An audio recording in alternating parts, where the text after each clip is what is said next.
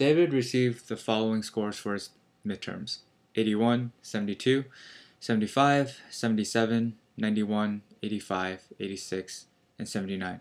The question asks us, what is the arithmetic mean of his scores?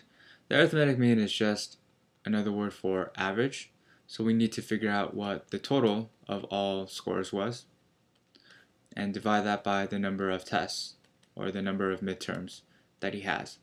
So the total score would be 81 plus 72 plus 75 plus 77 plus 91 plus 85 plus 86 plus 79, and we will divide that by the total number of tests he took, which in this case would be 1, 2, 3, 4, 5, 6, 7, 8. He took 8 total exams.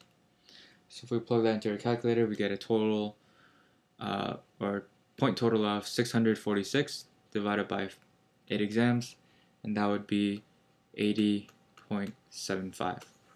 So that would be his average or his arithmetic mean for all of his midterms.